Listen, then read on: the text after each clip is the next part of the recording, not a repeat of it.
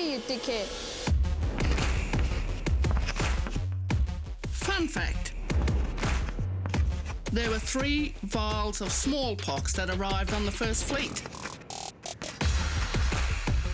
I'm going to use both black and white history to explain the situation that blackfellas are in now. Hi, I'm here for my free Toyota, my free housing, my free schooling, and my free fortnightly payments.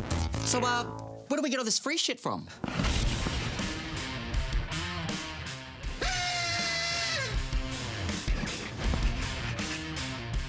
What the hell are you doing on my continent? This is Albert Namatjira. He was a deadly artist from the Aranda Nation. Namatjira became very wealthy. The Australian government made Albert an Australian citizen just so they could tax him. It sounds like some white people shit. One of 8. Nah, you're right, bro.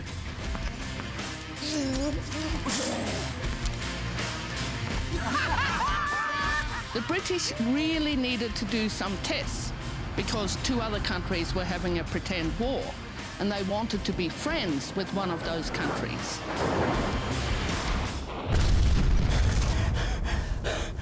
Oh, you big radioactive sluts.